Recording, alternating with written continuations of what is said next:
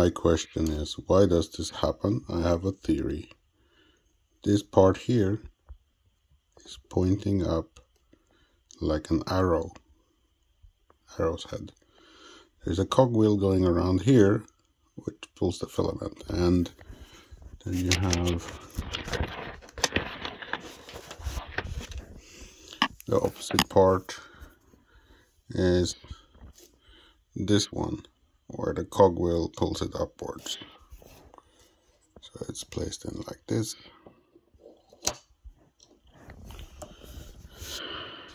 At first, I thought this was caused by the spring. Because here, the spring goes in here. And it presses this one inwards. And despite what it looks like on the picture, these teeth do not touch the filament. I thought that at first, but it's the cogwheel underneath that touch the filament. So these teeth don't touch it. These are only there to drive the cogwheel underneath. And the filament is getting pushed from the top here and down. But I have a suspicion that if there is the slightest curve of filament, it hits the edge on the inside or the outside, then you get your first sort of thumble or stop, because it cannot push it, so it tries to put the filament back. But because on the first push down here, where it cannot get it through the hole, it creates a bend on top. So it try to pull it back, but it cannot pull it out of this part afterwards, because there is already a tiny bend here. And then it tries to put it back, and it just keeps doing this several times, and it creates this bend. So some people say this bend is like a it keeps trying to grind the filament. Well, in reality, I think the reason here is that the opening here is too small. So there's literally no way for the filament to be guided into the hole if the filament has the slightest bit of angle, or let's say you pull back filament that has been melted. That filament has a small string to it on the top, and it could perfectly be melted again, but because that string may get pushed on the side, you can get filament leftovers stuck in the side or on this side. But the main problem here is that I think this one here, if that had been more like a funnel that can adapt a much bigger piece of filament downwards, then you could avoid these sticking motions, because basically if it comes a little bit narrow, then that funnel will basically change the direction of the filament into the correct hole. Currently, if you look here, there's even a small gap on the side, which again would further possibly create this problem. I don't know if it's even possible, because the cogwheels are kind of just in the size. You see, here is the cogwheel on the other side. Let me see if I can get it on camera.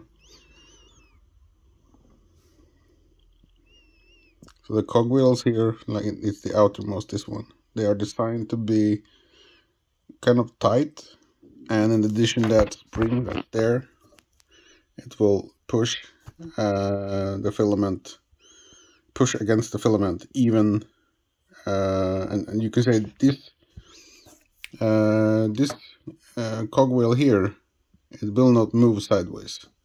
This one moves sideways, and the actual motion is being pushed inwards. And if you look at the way the filament has been pushed, it looks like something that has been repeatedly pushed from the left towards the right, because it basically could not fit through the hole at the bottom.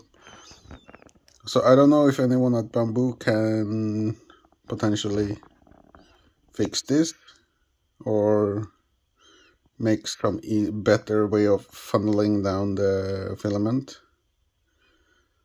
Maybe you could change the design here a little bit.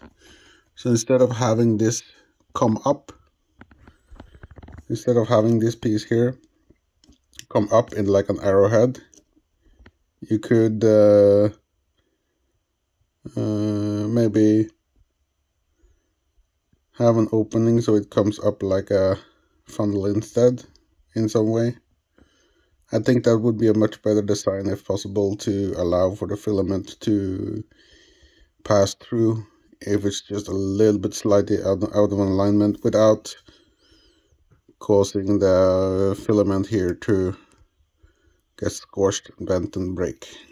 So I've had so many clogs now lately, and it has always been due to this happening inside your extruder.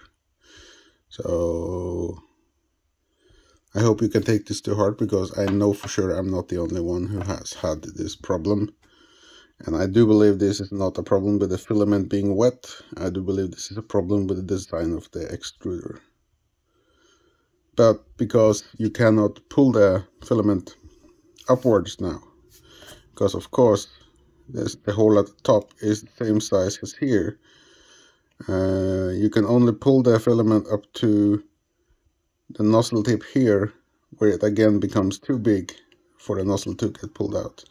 So basically that is what's happening. It keeps pulling it up to here, and it fails. It tries pushing it down, and that fails. And every time it does that, it will bend and create more bend in the filament. So this is the extruder of a Bambu X1c hardened steel extruder, and besides this there is no clogging or anything else inside the extruder. I don't even know if you could fix this.